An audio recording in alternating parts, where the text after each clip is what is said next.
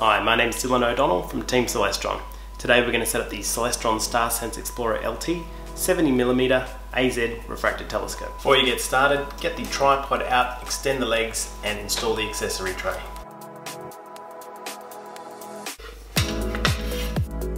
At the top of the tripod you'll find a little hole here for the guide rod. So you're going to need to find this little Celestron screw and get that right in there. Now grab the telescope itself and slide that guide rod through that hole. Now find the locking knobs and add them on each side. Loosen off the nuts for the red dot finder scope.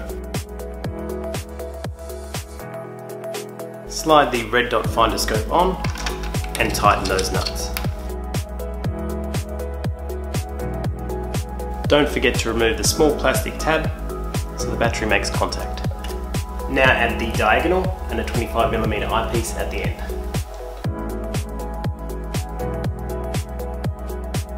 Loosen these screws here for the smartphone cradle.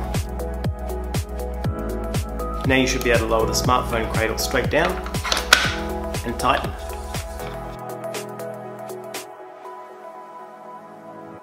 This is best done by getting a distant object like a street light in the eyepiece.